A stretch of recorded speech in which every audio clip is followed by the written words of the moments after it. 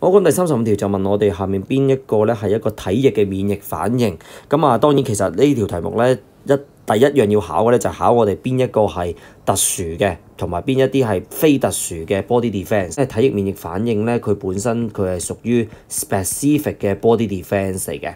咁所以我哋先睇咧 A、B、C、D 邊一啲係 non-specific 先。咁啊 A 同埋 C 咧其實都係一啲咧 non-specific 嘅 body defence 嚟嘅。咁所以 A 同 C 就已經係錯咗啦。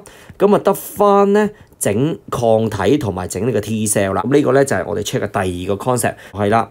呢個體液免疫系統啦，同埋細胞免疫嘅反應啦，究竟兩者有咩嘅分別咧？體液免疫系統咧就係透過整 antibody 嘅，而細胞免疫系統咧就係透過整呢個 T cell。例如啦，呢個 killer T cell 就直接將一個咧受感染嘅細胞咧去清除咗佢。咁所以答案咧已經出現咗啦，就係 B 啦。